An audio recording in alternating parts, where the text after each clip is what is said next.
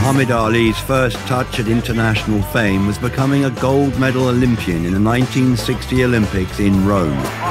His style was quite different to other amateurs. He was very fluent.